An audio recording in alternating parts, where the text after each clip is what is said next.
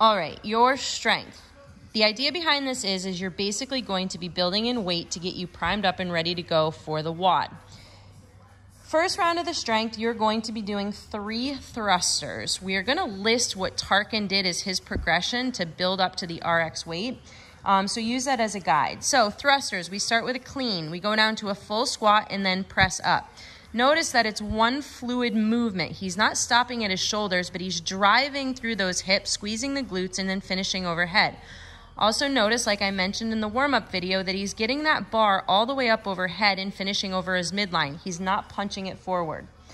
After his 3 thrusters, he's going to do 3 push presses. We're going to dip and drive, and it specifically says a push press, so there's no re-dipping under the bar. Dipping straight down to the ground, knees are coming out, squeeze those glutes, and again, finishing over your spine. So 3 and 3, we're going to be on a 3-minute loop. You have a little bit of an active rest that we'll talk about at the very end, but your next set is also going to be 3 thrusters, 3 push press. And then, not to confuse you, as things start to get heavier, we're actually going to go into the push presses first. So first 2 rounds thrusters, then push press. The 3rd round, we're going to start with push presses, starting with that dip drive, then we're going to go into thrusters.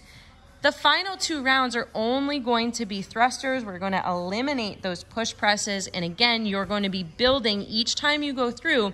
And the idea is to build up to the weight that you're going to use in the WOD. Give it a try and feel it out to make sure that you're able to do it.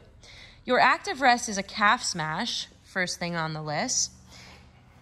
You can use your barbell. The barbell will have some weights on it, so it'll be up a little bit. And notice Tarkan's starting below his knee and then working all the way down his ankle.